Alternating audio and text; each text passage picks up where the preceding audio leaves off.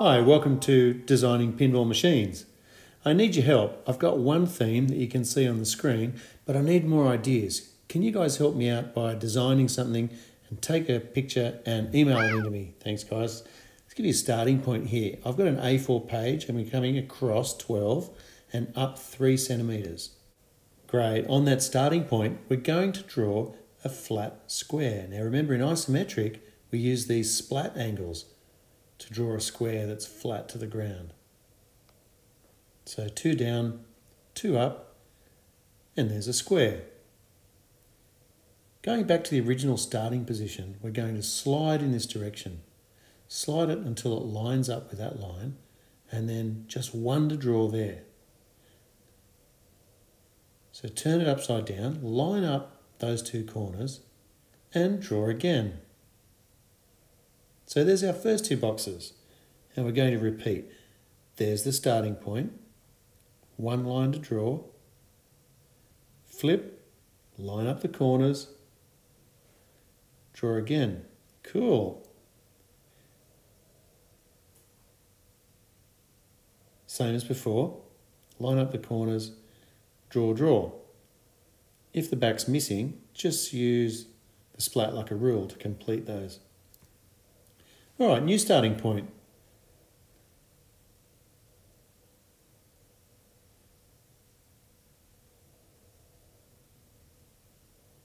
And to finish the last one, line up those 2 marks with the corners, bang, bang.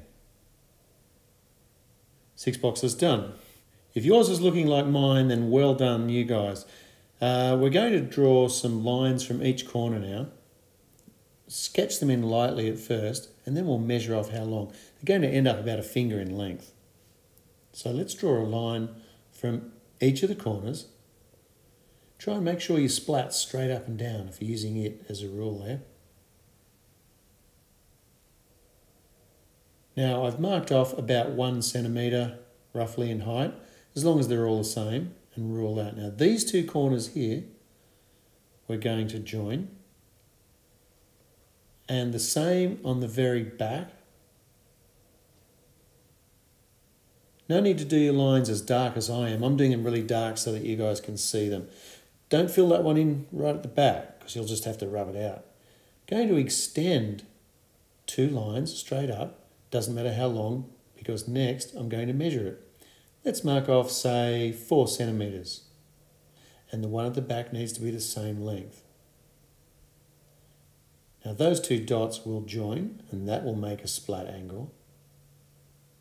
Let's firm that one in. At this point I'm erasing any lines that I don't need, including these ones that are hidden. I'm squiggling them out and now I'll erase them. Ready, set, go. How quick is that? Now take a look at these 3 points. 1, 2, 3. We're going to need to extend those on the right splat angle. So we could draw a line out first. It's got to be maybe 1.5 centimetres. I'm going to come back and measure those. So just give yourself a light line as a guideline. Then grab a rule and mark off 1 centimetre, 1.5, whatever you're using. As long as they're all the same length, it'll look great. Now I'm going to join the ends of those lines with a straight line and a vertical line there, which means straight up and down. Now we're missing a leg here, so we're going to draw a long leg at the back. I'm going to come down with a line and you can mark it as long as you like. I'm going to use mine 2 centimetres there. And at the front, it needs to be a slightly shorter leg. So let's mark off 1 centimetre. I've put a dot at the bottom of those so we've got a reference. Okay, so from this one, I'm going to put the splat right on that dot and I'm going to go, say, 1 centimetre each side and then bring those lines down. That one will need to go. And at the end of that one, we're going to come up until it hits the line and disappears underneath. Don't worry if it's a little rough at this stage. We trace over it when we're finished to fix it up. You guys draw your lines really lightly and it's heaps easier to do your rubbing out. I'm drawing dark so that you can see through the camera. Now this one is a bit different. Don't draw your left and right splat. It actually comes this way, and that would be your original point there. So have a look now how I put the splat back on that spot right there, and there's my right angle. Here's the flippers. Halfway along that line, put a mark. And we're going to go to that corner and draw a line to the mark. We're going to mirror the same thing out the other side. So from that mark, come out to that point and mark in a line. All right, good. Now, halfway along that line, draw a little ellipse. Remember, an ellipse is that shape if it's flat. So just a smaller version of that one and mark it in there. Find halfway along that line and do the same thing. That's pretty much where we drill our holes. So the next thing is, towards the inside more, draw an even smaller ellipse and then join them up. So that's our flippers.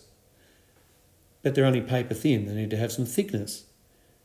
So remember, if I had a shape like that and I wanted to give it some thickness, I really just need to make a copy but slid further down. So I'm going to draw a line at each end, a curve, match it up. Line, line, make a copy of what's above it. Excellent. Remember, you will get a chance to tidy this up when you start colouring.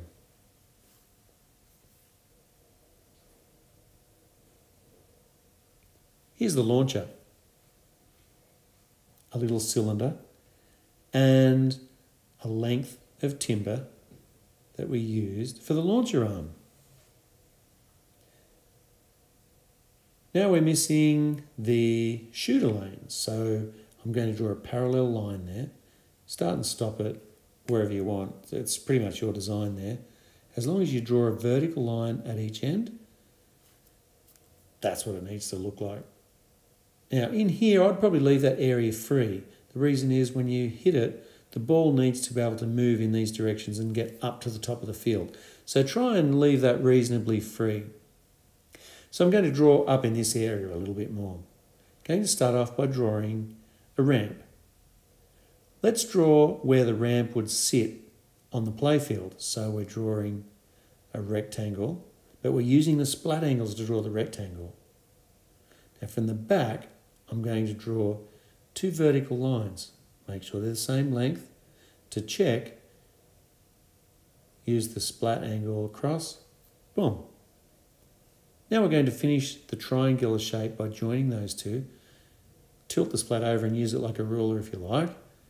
And join those two. And there's my ramp. But some of these lines will be hidden, so we'll erase those.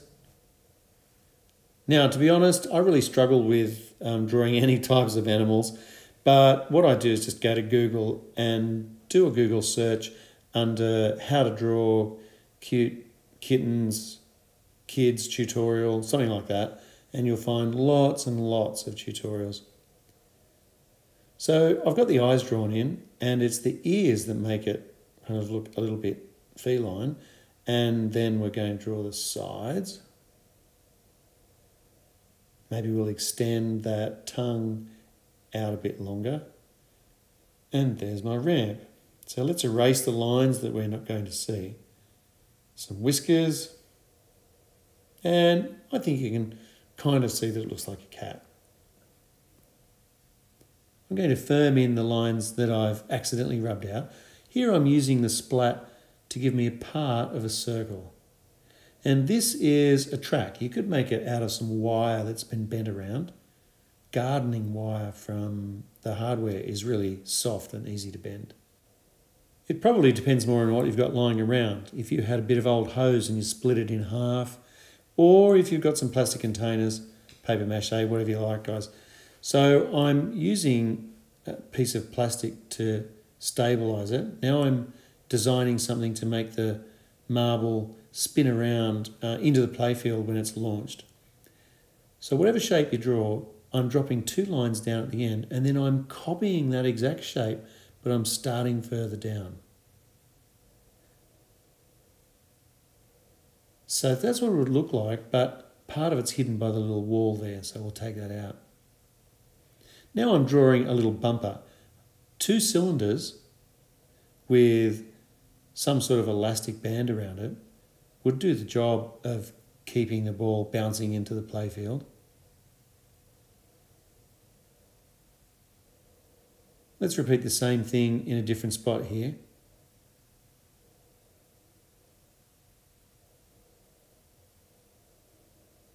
Great. Now when you're drawing, this is your chance to get wildly creative and draw all sorts of stuff. But when it comes time to make it, I would probably make temporary bumpers and maybe blue tack them down, so you really don't know how it's going to behave until you've tried it. Here I'm using 3 ellipses overlapping to make a kind of a top of a bumper. So here's my idea. I'm going to put lots of nails or pins straight down through this so that when the ball falls in the top, it finds its way out in lots of different possible directions. So you're not quite sure exactly where the ball's going to come out. As for this backboard, it could be used for scoring. You can devise your own type of scoring mechanism. Some people might use a microbit to do it electronically. It could be just somewhere that you display your theme artwork. When you've finished your drawing, hopefully it's way different to mine and really exciting, and I would love to see it. So if you can take a snap and email it in to me. I'd like to say never ever worry. If your drawings are rougher than mine, remember I've had lots of practice. So hopefully you can help me out with some ideas. Now here's a little speed up of adding a bit of colour. I'm using art markers because it's fast. I've gone over mine with black pen as well. It tidies up all those outlines that you don't need to be so worried about just in light pencil. All right, don't forget to like and subscribe, guys. Thanks very much. Bye.